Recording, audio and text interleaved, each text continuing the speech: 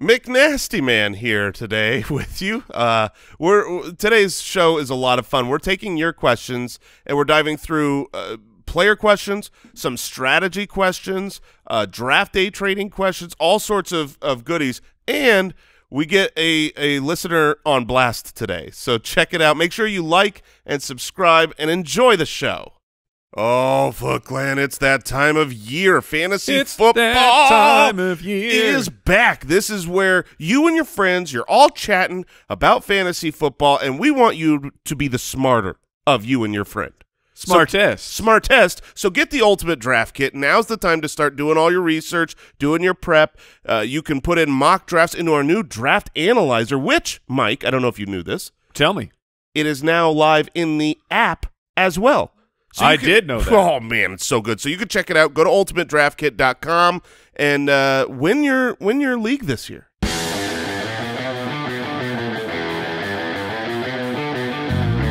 Welcome to the Fantasy Footballers Podcast with your hosts, Andy Holloway, Jason Moore, and Mike Wright.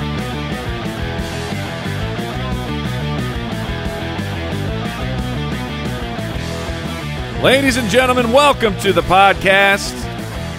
That's the Fantasy Footballers Podcast. If you're nasty, Jason, are you staying nasty? Oh, man. Are you kidding me? I mean, when it's just the two of us, it's the Hitman and Mick Nasty over here. Oh, Mick Nasty. Yeah, I just upgraded. Has anyone ever asked you before just now, are you staying nasty? I mean, if I had $1 for every time... You staying nasty? Yeah, I'm going to stay nasty today. Hey, stay nasty, man. Yeah, you too. Stay nasty. Welcome to the Fantasy Footballers Podcast. It is Saturday, July the 31st. That means August is coming. That means Monday there's a show, and Tuesday there's a show.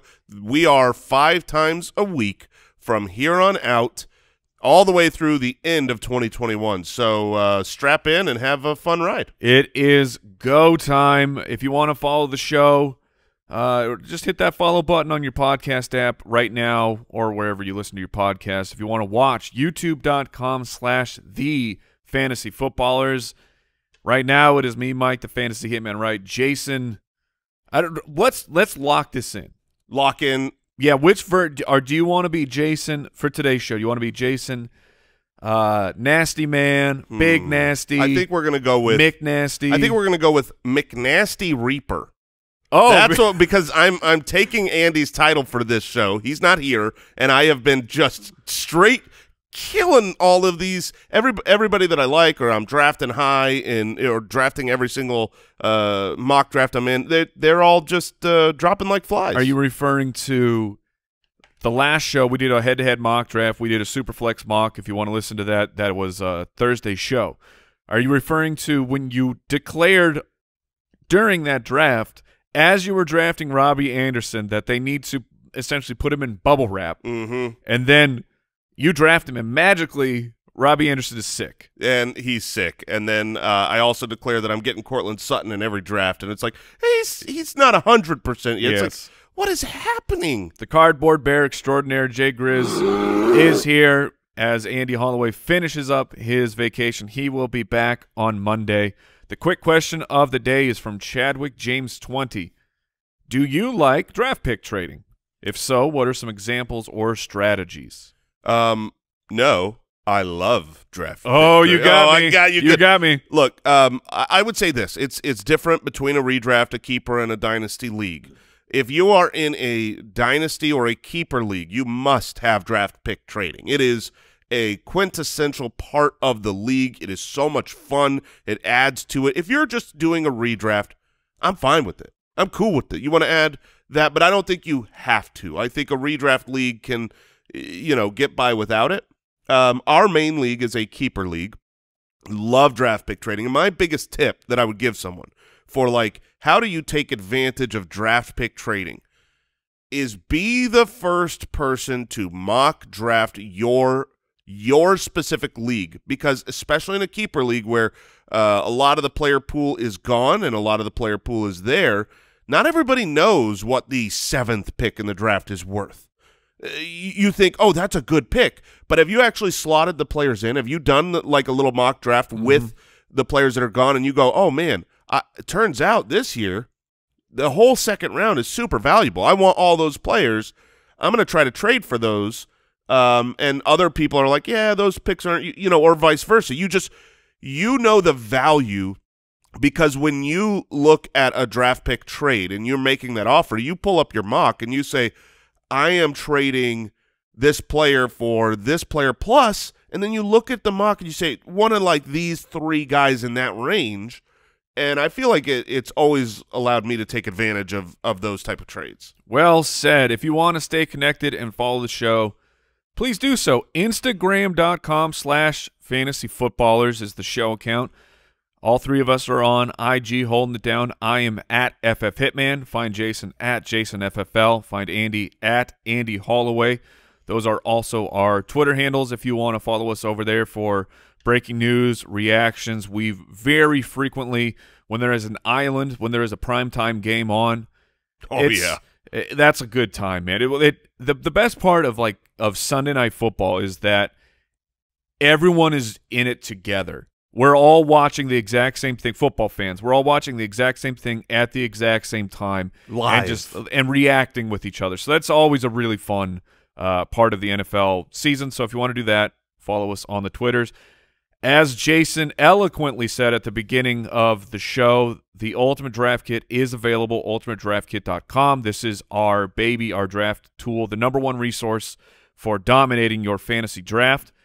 And the Draft Analyzer, which is a part of the UDK Plus, which it was only on the web for a while, but we locked the engineers in a room, and we fed them twice a day. Yeah, I mean, you got to keep your energy up. We don't want them to die before they finish the product. No, of course not. We kept them hydrated, but they got it in the app now, and it looks great. It works fantastic. So that is now available. UltimateDraftKit.com is how you get the product. Let's move into the news. News and notes from around the league, presented by Sleeper. It's being reported, Ian Rappaport said that the Packers have agreed to the reworked contract for Aaron Rodgers. We knew it was coming for him, but essentially the 2023 part of his contract is voided. He has this year, and he is technically under contract next year, but the cap hit is massive. The contract is set up in a way for the Packers to get rid of Aaron Rodgers next year, trade him, and then whoever is trading for him is heavily incentivized to extend Aaron Rodgers immediately. Yeah, so that seems how it will play out. Exactly. That's what's going to happen. He will be traded next season, leaving only half of that as dead cap for the Packers and the new team to restructure. Dak Prescott underwent an MRI. He left Wednesday's practice with arm soreness, diagnosed with a strained muscle in his throwing shoulder. Get better soon, Dak. And this morning, because we are recording on Thursday, this was what was breaking today.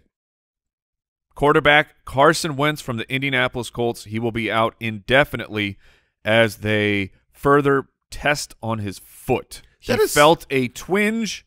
This is... it's yucky, but if I could... So we don't know what the injury is. They don't know yet. And it was a twinge. It was a twinge. It was a tweak. It was just a twinge. But a twinge. But to report that someone is out indefinitely, like that was the verbiage. That was the first thing. But like every single injury, if you're quick enough, you could say they're out indefinitely until we know what the injury is. Like I feel like that's irresponsible reporting. I agree. And here, you want a funny story from my youth? I was playing in a fantasy basketball league, and one of my starters, like I was probably a foot injury, I don't remember, but they went down, and the reports were they are out indefinitely. And I, as a younger person, I didn't really know what that meant. Right. And it's like, so they're done? They're just done? They're out indefinitely? So I dropped him. Uh-huh. And a couple weeks later, he comes back from the injury and is dominant. But he's no longer on my team because reporters are out there throwing this scary word around. Well, it gets a lot of play. I mean, the Twitter sphere, when you say someone's out indefinitely, it explodes, and I'm sure they gain followers. The reality is we need to know whether this is a stress fracture or just a sprained foot. Right. It could be a very short-term thing, a couple of weeks. It could, if it's a stress fracture, and he's had stress fractures in his back already. If that's what it is, then it's more serious. The only way to recover is rest. And then I would say Jimmy Garoppolo. That's not a bad idea. Someone go trade for Jimmy G so that my prediction comes right. That's all I care about. Not bad. I've also heard Andy Dalton float around, but we're still a long ways away from that.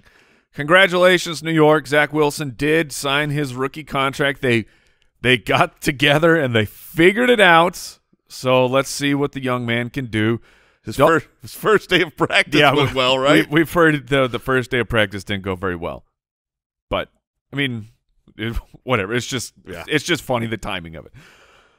A Dolphins wide receiver section on the news. Oh, boy. Oh, man. Devontae Parker onto the PUP list Wednesday. Don't worry. They have a lot of depth at the position. Well, yeah, they've got Will Fuller. They just brought him in. Will Fuller is now dealing with an undisclosed injury. He left practice. Well, at least they drafted, their first-round pick, Jalen Waddle. He has been healthy enough to practice, but he may not be back to 100%. He had that right ankle injury. It was a while ago, but that was Jalen Waddle, if you remember, played in Alabama, missed almost the entire season, tried to come back for the championship game, really couldn't, and so come on, Dolphins. Yeah, that's let's get some health. I was some just health chance or on something. I don't know. A Dolphins podcast recently talking about Tua and how his weapons. This is his chance. Everything is set up for him, and now all of the I have been seeing several long bomb touchdowns to Albert Wilson coming out of training camp, and now we see why, because he's their healthy wide receiver. It would bring me joy if Albert Wilson finally became a thing. Albert Wilson's a good player. Albert Wilson cannot stay on the field, and right now he's the Miami Dolphins option that is there. Marquise Brown left with after tweaking his leg. It does not appear to be injury. Now this one I think is worth a little bit of a further discussion. Courtland Sutton, Broncos wide receiver, perceived Broncos #1 wide receiver. The head coach Vic Fangio said he is still holding back on his return from the torn ACL. If you watch the video of Courtland Sutton running the routes, it does look like there's a little hitch in the giddy-up. There's something going on. Jason, you have been the most bullish on Courtland Sutton. We're still early in the process, but is this giving you any heebie-jeebies? I think it gives me slight heebie-jeebies. Just a heebie? It gives me a heebie or a jeebie? I'm not to the jeebies yet. Okay. But the heebie is because you can't get to the jeebies unless you have the heebies. Right. You got to start with the heebies. You got to start at the beginning. The reality, I wonder how much of my fear is just the fact that everyone I love has been dropping like flies. And it's like, oh no, not again. But I don't want to read too much into this because he is. We all know he's coming off of the ACL injury, and we know the timeline for that, and that as you get back, you get further and further into full strength. He will fully recover from an ACL. This was a standard ACL. This was nothing crazy, and we see players come back from that all the time. They need enough time. He's out there. He didn't start on the PUP. He's training. So if the head coach is like, I think he's holding back a little, I think that's fine at this point. And we'll see. This isn't a player who isn't going to play in preseason because he's not recovered enough. So I think we'll have a lot of information by the time NFL or fantasy drafts are happening. And I'm still fine with Courtland Sutton right now, but it's something to monitor. Hype train. What happened over there? Well, Did you forget you were holding the mute button? I did forget I was holding the mute button. I'm going back and forth. I'm obviously a little under the weather right now. Yeah, you can hear it in my voice. So I'm muting when I'm sniffing and coughing. And you got lost. And I got lost in the mute. Henry Ruggs, wide receiver for the Las Vegas Raider, last year's very high first-round pick, Says he has gained 13 pounds in the offseason to try and be a more physical player. Now, on my incredibly very scientific, very data-driven positional player weight chart. Right, which you've always been all about. I looked into it. I plotted him in. I gave him the 13 more pounds. My chart likes it. My chart likes it, Jason. Henry Ruggs has been one of your favorite sleepers, going incredibly late in drafts. Quiet. Don't let people know or he'll fall. We need to protect him? Yes. Well, he's bulked up to protect himself from your curse. Yeah, but what you were going to say is this is usually good. When wide receivers gain weight, yep. You view that as a more positive. When running backs gain weight, you view it as a negative, and vice versa. That is true. That is how I view it. So we will see for Henry Ruggs. That was today's news and notes presented by Sleeper. Sleeper is currently the largest dynasty platform for fantasy football, #1 by far. If you want to stay connected with your friends all year, Dynasty is the way to do it, and Sleeper is the place. Jason, we're heading into the mailbag. I want to try something. Okay. I know you're a little under the weather, so no. I just need your best effort here. All right. We're gonna harmonize. Oh. You're gonna give me the melody. Okay. And I'm gonna try and go up, and we're gonna see what happens. Okay. We haven't practiced this. This is live. I'm putting now. When you say melody, you just mean the norm. Yes. Okay. All right. Let's go. Mailbag. Mailbag. Woo! I'm not sure how that went. Brooks, how was it? 10 out of 10. Thank you. Okay. All right. I mean, yeah. I was a part of it. I felt good being inside, but you never know how it's going to look on the outside. 10 out of 10. You like that? Based on the look on Jay Grizz's face, I think we rocked it. Thank you, Jay Grizz. Welcome to the mailbag. First question. Michael in Stirling, Scotland. Oh, bonjour. Bonjour, which we have a note here that says the main battle in Braveheart was there. Oh, yeah. Mr. Braveheart, is that true? That is correct. All right. I mean, it depends. I mean, whatever you determined the main battle to be. I don't think there was a main battle, but sure. Sterling has a big one. That note is from Michael, so we'll take his word for it. Oh, yeah. Well. Okay. Got Kyle Pitts in my Dynasty rookie draft, but I already have George Kittle. Should I trade Kittle now for a king's ransom? If so, what do you think that fair value is? I actually think you're going to get more value from Kittle at the end of the year than you would now. Kittle was injured last year, and he is not being seen. You know, last year going in, there was all this debate. Kelsey or Kittle? Sure. Kittle or Kelsey? Kittle or Kittle. Yeah. And now he got injured. He disappointed. I don't think Kittle's value is at its peak right now, and he's still very young. No, we're all drafting Darren Waller over him. Exactly. So I would, and you know well, maybe you don't. Maybe new people are coming in. I stand alone in the sense that I don't think Kyle Pitts is going to have the far and away best rookie season of all time to the tune where he's a top 3 type of guy this year. So I think you're going to want Kittle this year.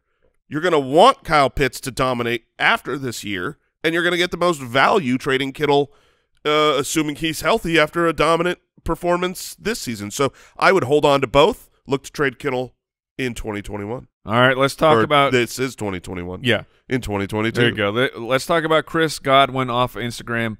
Ted Skaliski? His question is DJ Moore or Chris Godwin in a PPR – both healthy and playing for payday. We got payday narrative in the question. Oh, good. As an aside, man, I love paydays.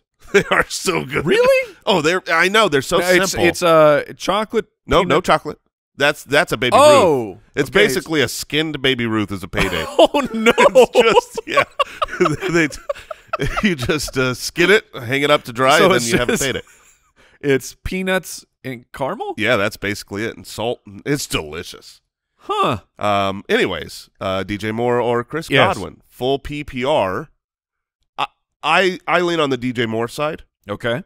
I think that the Chris Godwin likely to see more receptions at least. Right. Better for the PPR. You know that he has done it before. He's already been a top 5 fantasy finisher on a season. So the argument is there. But I think that if you just look at the talent of the two players, I would say that the talent is better with DJ Moore than Chris Godwin, even though they're both extremely talented. But DJ Moore has the chance to be the clear-cut one for his team. Robbie Anderson, Terrace Marshall are there, but I don't think that Chris Godwin could just completely become the man, while Mike Evans and Antonio Brown and Gronk and the amount of mouths to feed are there for Chris Godwin. So I would prefer to take the upside shot of DJ Moore personally. As would I. So let's follow this up from Chris Long, 32. Mike Evans or Chris Godwin? This is interesting because I like Mike Evans more than Chris Godwin. If they cost the same, I'm taking Mike Evans. We saw a period from Week 9 on the last 8 games of Tampa Bay. This is exactly when they signed Antonio Brown, when Chris Godwin was healthy, when Mike Evans was healthy. The whole team was ready, I don't know, to go on a Super Bowl run. And during that stretch, everyone was valuable. Godwin was good. Antonio Brown was good. Mike Evans was good. So but Mike Evans was the clear one of that group. So Mike Evans is the 402 from our sleeper ADP, and Chris Godwin's the 405. So that is not. If you're at the beginning of if you're in the 4th, it's hitter's choice. Then it's Mike Evans for me. Is it fielder's choice? Yeah. I was trying to knock it out with a good baseball reference. That was a baseball reference? Fielder's choice is a reference, yeah. I feel like you should have to take like a 10-second break from this Well, show. at least I got it wrong, Jason. Okay, all right. Thank you. Yeah, so back-to-back anti-Chris Godwin answers. Wow. But don't take that for an anti-Chris Godwin take. He's phenomenal. He could absolutely be a top 15 wide receiver this year, but in both of those situations, I prefer Mike Evans and DJ Moore. Let's hit a voicemail. If you want to leave us a voicemail, you can do that at 302-464-TFFB. Or if you want to submit a question, you just visit the site, and you can do it by text. But let's get to a voicemail. Hey, Ballers, big fan. Question here. Would you keep DK Metcalf for a 5th or DeAndre Swift for a 7th? Thank you. Ooh. I saw this in the doc earlier. Oh, brother. And I'll be honest with you. That's rough. I was hoping we didn't get to it. This is as difficult a choice because like I am. Hey, Jason. Yeah. Which one of your children is your favorite? Are they listening? Ask me off air. It's all of you. It's all of you, children. So Metcalf or Swift. So obviously the slightly better value is with Swift. Sure. Being a 7th rounder versus a 5th rounder. If DeAndre Swift hits, he's far more important to your team than DK Metcalf. Yes. DK Metcalf far more likely to hit than DeAndre Swift, so that's why he's going ahead. I love both options. The nice thing about this question is I don't think you're going to go wrong. You're not going to be like completely left out to dry. But if this was my team, I would probably take Swift in the 7th because I see a huge break around the 6th round in most of these drafts. And this is a keeper league, so obviously the rounds might feel a little different. But because you're giving up the round value for the player, it'll probably play out about the same. And a 5th round pick I really, really love. A 7th round pick, there's some crapshoots I'm in on, but I don't feel confident. I don't love my 7th rounders. So I'm going to take Swift and keep my 5th round pick. But man, you could right now talk me into Metcalf. I'm taking DK Metcalf. Okay, talk me into it. Well, it's like you said, it's the if Swift hits, it's more important, but the probability lies with DK Metcalf. I have DK Metcalf in my top 10. I believe all of us do. I have him right now at number 8, my wide receiver 8, and I have DeAndre Swift at running back 16. And Swift is just, man, he is such a tough evaluation.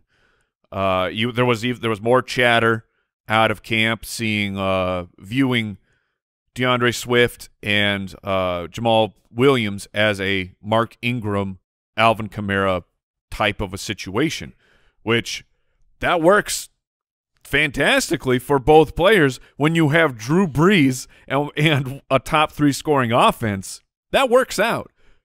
But if you have that level of a split and you have one of the on paper, at least you have one of the worst teams that is in a full rebuild, That's not great. Yeah, touchdowns to the running back positions on a team level are great historically for the Saints over the last decade. Not so much for the Lions. So I totally get that. My thing with Swift, and talk me through this because we've been doing this, for a long time. I find that Swift meets the criteria that I run into every year, where when I finished my rankings, and just let the stats lie, where I believe all the team statistics and every single player breaks down. DeAndre Swift was very high in my rankings. Like he was actually I think he was a top 12 running back. He was right at the back end RB1. And as time has gone on since then, I continue to move him down, disbelieving the Lions and the offensive capability, not thinking this is going to be a team that scores a lot. It could be a timeshare with Jamal Williams, camp chatter, yada, yada. But historically, I find that those players that I really surprisingly liked, once I really did the math and statted players out and then moved down based on camp news, I oftentimes wish I didn't. Okay. And I was like, man, I should have stuck to my guns there. And so I'm wondering if we are too low on Swift, just as a show because of the stink of the Lions. I think that is very possible. DeAndre Swift is an incredible player and an incredible talent, where you often have to go back to that. I mean, he's been in the league for 1 year. Remember how you felt about DeAndre Swift before the NFL draft, and it was this is either your number 1 or your number 2 running back. Swift or Jonathan Taylor. They were right. I mean, you and I were Jonathan Taylor ahead, yes, but we were in the minority. I would say most of the fantasy community put Swift ahead of Jonathan Taylor. Right. And where it's difficult after the bye week when DeAndre Swift really broke out. I mean, he missed a couple games to injury where he was fantastic for fantasy, but he was doing that while averaging under 16 opportunities a game. It was because he was getting 5 targets every single game. Yeah, and that's what it comes down to. Will Jared Goff check it down to DeAndre Swift as much as Matthew Stafford was willing to do? And while I think Matthew Stafford is more inclined to look to the check down than Goff is historically, the difference is the talent around Goff. This is why I like T.J. Hockenson. You've got Bashad Perriman and Tyrell Williams as your main wide receiver. Basically, you don't have a wide receiver core. So you're going to use Swift and Hockenson in major ways in the passing game. Well, I think we've exhausted DeAndre Swift. Speaking of DeAndre Swift, Jason, we'd like to thank today's sponsor, Pristine Auction, the best sports memorabilia website of all time. Someone went on a Pristine Auction recently, and they snagged a signed DeAndre Swift jersey for just $50. No, that's locked and loaded. That's won done. the that auction is at $50. Done. Someone got a signed Swift jersey for $50. Someone got a signed Calvin Ridley jersey for $61. Whew. We got a signed Clyde Edwards-Helaire jersey for yeah. I mean, incredible deals going on there. It's a fantastic place to get a really unique gift. Who's on the wall today, Brooks? Oh, awesome Eckler. Austin Eckler himself. The hands of the awesome one have touched that jersey, and they signed it. You know what's cool is you read those prices, and every time that we actually look up what things go for, I'm shocked. But they really you can get these. It's not like that's not like the one that went for $60 out of 10,000. Like, we have bought so many jerseys around here, and we get deals like that all the time. If you want to sign up, check it out, pristineauction.com. When you do that, use our registration code BALLERS, and you're going to get a $10 credit. Yes. So BALLERS for $10 for free, and then get some cool gear for sounds like a win. Yeah, that's a win-win-win, Jason, as they say. All right, Instagram, Malcolm P. Thoughts on Miles Sanders this year? They're not great. So Miles Sanders is someone that disappointed last year, has left people with the burns, and I think because of that, people don't want to draft him. And so narrative-wise, you're kind of down on him. Statistics-wise, I was shocked how low I was on Miles Sanders. I think that the idea going into last year was they wanted him to be a true 3-down back. It's a real advantage to a team to have a running back that can be on the field all the time.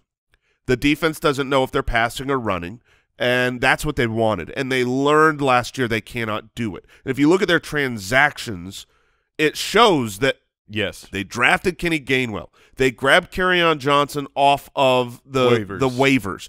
They're grabbing other running backs because they learned that Miles Sanders is not set up to be a true 3-down back. So I think there's going to be a full committee here, and he's still talented.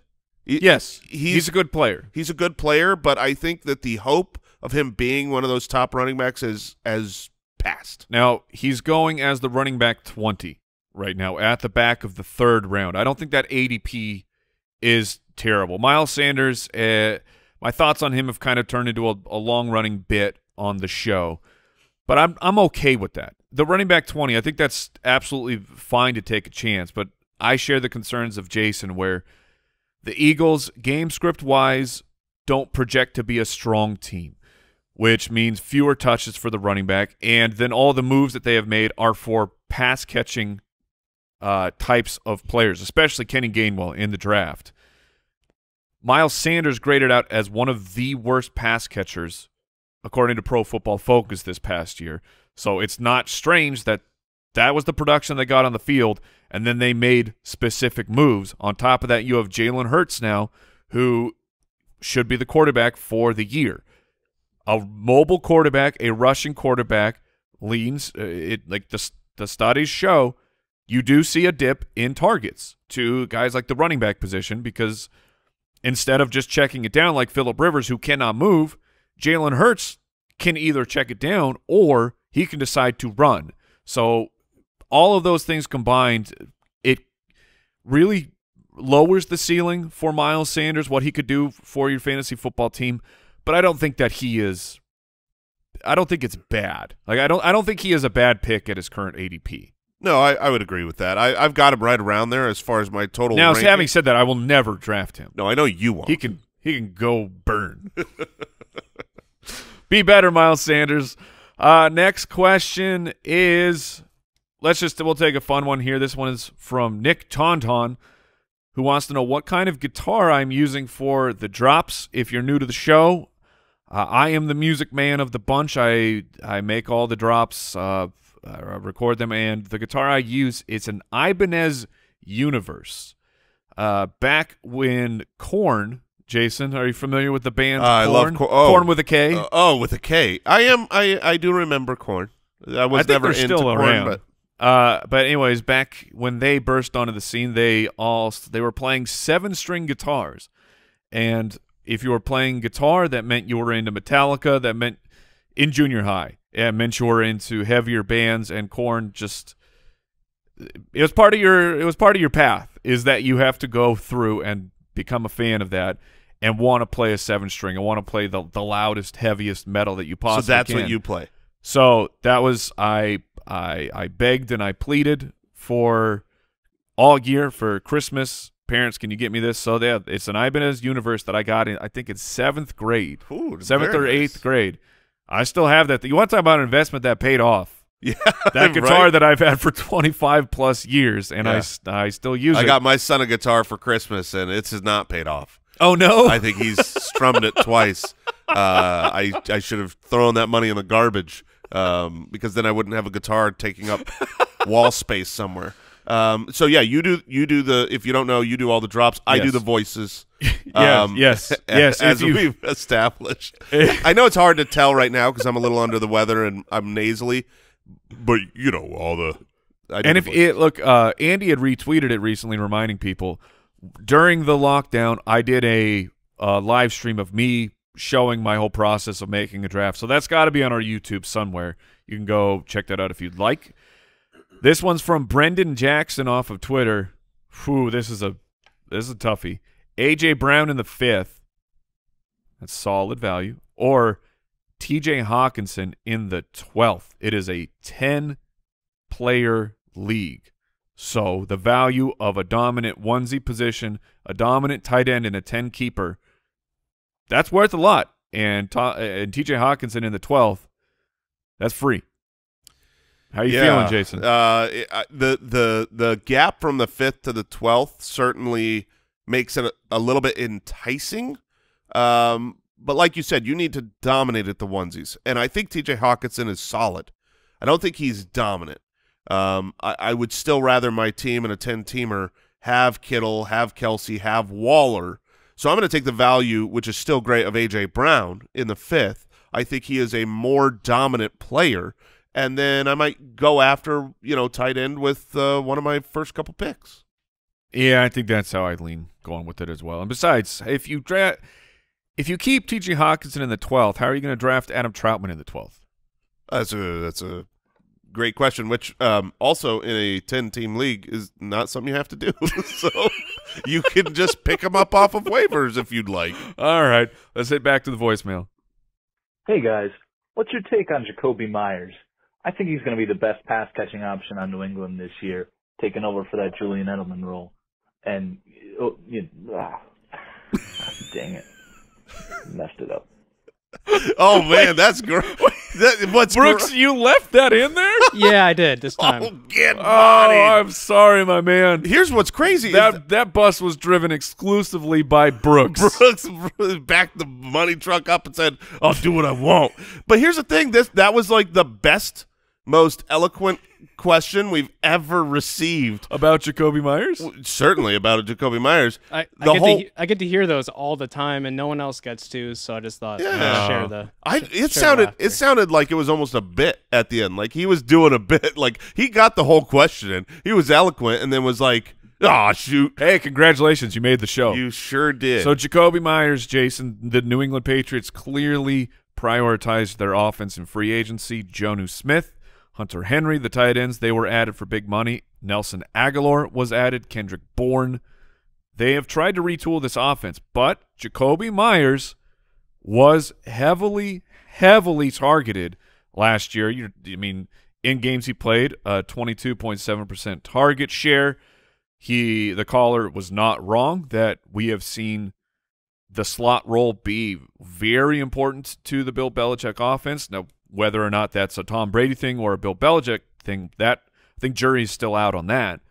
Where are you on Jakobi Meyers? So I completely believe that Jakobi Meyers is one of the top two options there. I see, I think they're going to run a lot of 12 personnel. Obviously, they paid money to have two tight ends out there, and you're going to see a lot of two wide receiver sets. And I believe it's Nelson Agholor and Jakobi Meyers. So that's what you want. You want one of those two that stay on the field a lot, have a lot of opportunity. Once he took the job, just a reminder, Jakobi Meyers did nothing for the first 6 weeks or so where wasn't on the field and was injured.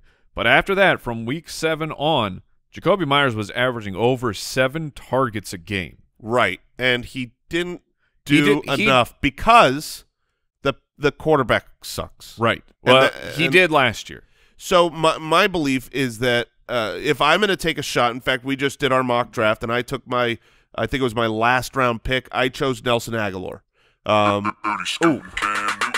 You think he can't get it back? No, I don't think Cam can get it back. I think that Mac can get it back. Mac will throw for more yards and touchdowns than Cam did last year. That's certain. If he were to play for a full season, Cam was a valuable weapon offensively, but that came through the legs, through the rushing. I'm curious if do you see a world where maybe Mac is the starter and then they get to the goal line and they just bring Cam in? Oh man! And then that's a fun thought exercise. I don't think so, but he was so successful honestly down there. That's not a bad idea. Assuming that Cam Newton is you can keep his morale up with that type of a situation. So to finish the Jakobi Meyers thought, I do think it's between Meyers and Agholor for who is the main wide receiver there. I'm going to go with the experience and the athleticism of and the money of Nelson Agholor, but the experience in the system and knowing the trust of current quarterback Cam Newton, you could take your shot on Jakobi Meyers. The nice thing is, either one you want to take a shot on, they're your last pick. I think he's worth the shot at the end. Instagram from Buff Alligator. Ooh. If I were don't mess with a buff If I one. were to wrestle an alligator, I would definitely not want the buff one. Yeah, give me a skinny, scrawny alligator. Right. I'd prefer the toothless one. That's the only alligator I would ever wrestle is a toothless one. And I would also not wrestle that alligator. How many sit-down meals should one man get out of a rotisserie chicken? Oh, okay. So now we're not sharing this. One man. No, this is one man. How many meals should okay. Sit down, you're getting a meal. You should get at least one. You should get at least one At least meal. one? Yes. Okay. I think that was a given, but I believe you could. glad you cleared it up. I believe you could go to 2. But that's the cap. You can't get over 2? No, I'm a grown man. So brother. you're sitting down. You have the full rotisserie chicken. Are you going one drum, one chicken breast? Or Yeah, I are think you're splitting it right in half. Okay. You know what I mean? If you want to make this 2 meals, which is probably healthier, better, wiser, yeah, you I split get it. that you're bulking, and Right. you got to get the protein I'm still down. trying to pack on the pounds before I shred. I'm in bulk season. So, yeah, you want to cut it down the middle. You don't want to go like both drums, and then your second meal, you don't get a drumstick. That's not yeah, fun. yeah. You want to make sure you get the same meal both times, so split it right down the middle. This one's off of the website. Katie in San Diego, would you trade the 103 in a rookie draft for Darren Waller? Oh, yeah.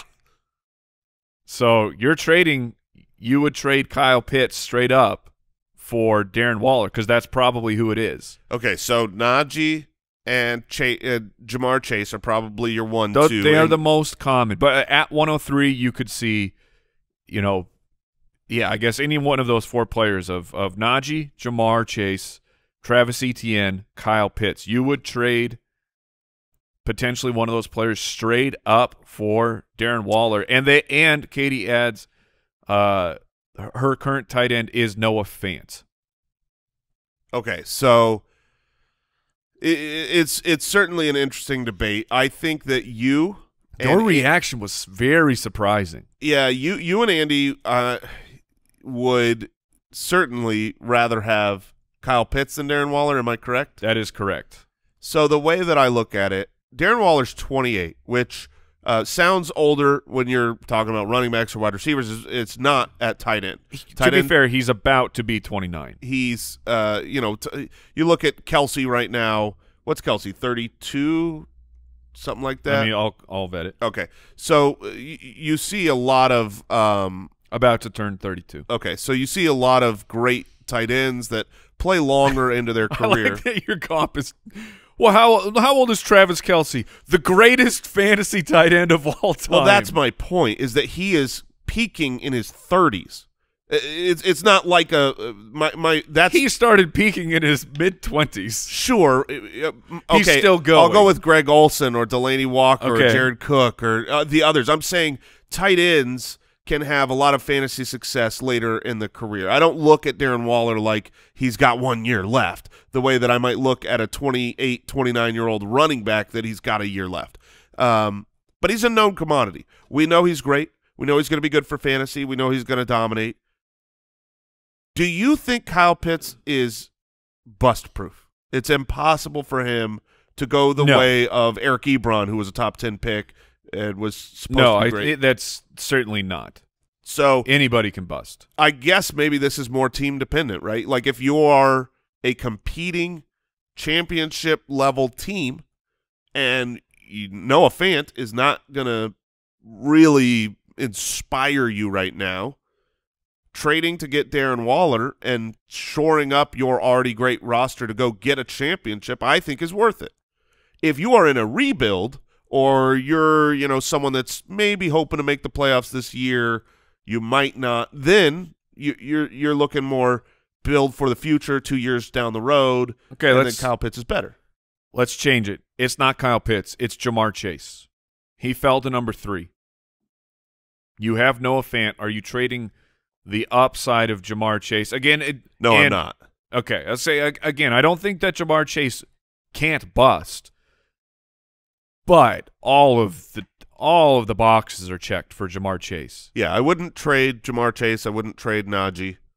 I think there's a situation where I would trade Pitts, and I would definitely trade anyone after that, right? I mean, is there, if you had the 4th pick, is it a question of whether or not you would trade? Yeah, who would be your 4th after those 3? Probably Javonte. Etienne or Javonte.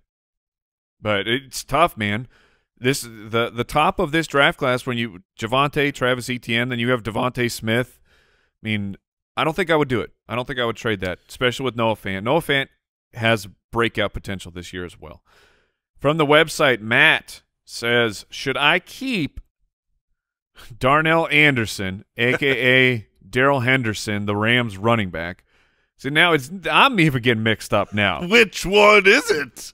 Darnell Anderson. Should I keep Darrell Henderson and forfeit a 6th-round pick, or J.K. Dobbins for a 5th? This is a PPR league. PPR league. So keep Darnell Anderson for a 6th or J.K. Dobbins for a 5th. That's interesting. I always speak first on these. I want to hear your thoughts first. Oh, man. Excuse me. The PPR bump is definitely in Henderson's favor. Matthew Stafford is a check down guy. We have a huge amount of historical data that Matthew Stafford likes to throw to his running back. And we know that Dobbins, while is a very capable pass catcher, he won't see the targets. That's not how the offense runs with Lamar Jackson and that passing game at Baltimore. The round difference is completely negligible to me. It's not impacting my decision. It's just, do you call your shot on Henderson, who the team replaced, or the known commodity that is Dobbins? While there is touchdown regression coming for Dobbins, the volume he could see, his ceiling as volume, is not what Henderson's volume or ceiling volume could be. Yeah, I would agree with that. When I look at these two players, I'm more likely, like, Darrell Henderson, I think, is going to be successful. He's going to be a solid running back too, and I believe that J.K. Dobbins will be a solid running back too as well. But if he levels up going into his sophomore year, where the arrow is pointing up for Dobbins, in the sense that going into this season they got rid of Mark Ingram, and they know that Dobbins is their guy. They drafted him. Well, Gus Edwards is still there. Sure, but my point is, they refueled. They had a 3-headed monster, and they realized they're better with just the 2. And once he took over, he was basically, really like, because it was like a 2.25 headed monster last year. Yeah, I mean, it was. I mean, certainly Mark Ingram was dragging a leg behind him. He was running zombie style, but I think I would go Dobbins here. Like you said, the round difference doesn't do it for me. I want the upside of Dobbins over Henderson. The PPR makes it closer, but I'm going to still go with the talent of J.K. Dobbins. All right, let's wrap it up with one more strategy question here. Mr. Party 4, what is the ideal amount of bench spots? So this is going to change based on your league size, right? Because obviously if you're in a 10-team league, the total pool of players will be smaller than if you're in a 14-team league. But talking on a standard 12-team league, and again, part of this will be your starting roster as well. So if you've got 2 flex, you should probably remove one of the bench spots, because I like the remove or add. I would remove. I like waivers to have the ability to have quality pieces in there in any kind of redraft or keeper league. I don't want it to feel like Dynasty, where the waivers are just so sparse because we've got 2 flex or 3 wide receiver 2 flex, and then we've got a 7 bench. Like then the waivers are so much less important. I like waivers in redraft or keeper. So I like a 5-player bench in a usual league, which is on the smaller side, but that's what I prefer. Our league of record is a 2-flex league, and we have 6 bench spots. So I think that's solid. it allows you to hold on to some players that you believe in and give them some time to earn more playing time, earn more opportunities. But at the same time, it does create some scenarios in the season where you have to make a decision about putting that player back to waiver. And we are big fans of the IR spot. We have them in all the leagues we play in. That way, you know, if you have a smaller bench, a 5-person bench or something like that, what can happen is that can suck when you deal with injuries, because it's like, oh man, I got to drop someone or hold this guy who's really good. And injuries suck enough already. Exactly. So it's nice when the injury is the reason you need to make a transaction, that you could just take that injured guy, put him in the IR spot, pick someone up, and not have to. That way the waivers stay fruitful. The waiver wire does, and yet you can still manage your team and not be, you know, we have 2 IR spots in almost every league we play in. Once again, we want to thank Pristine Auction. Right now, there are 3 different Chase Claypool jersey styles. So you got the home, you got the away, and you got an alternate, and they're all at $20 right now. Those auctions end on Thursday night. Chase Claypool, one of the players who's got me hot and bothered for the 2021 season. That is going to do it. Thank you for joining us for McNasty, the new Fantasy Reaper. And I am Mike, the Fantasy Hitman Wright. Ladies and gentlemen, we will see you Monday. Goodbye. Thank you for listening to another episode of the Fantasy Footballers Podcast. Join our fantasy football community on jointhefoot.com and follow us on Twitter @TheFFBallers.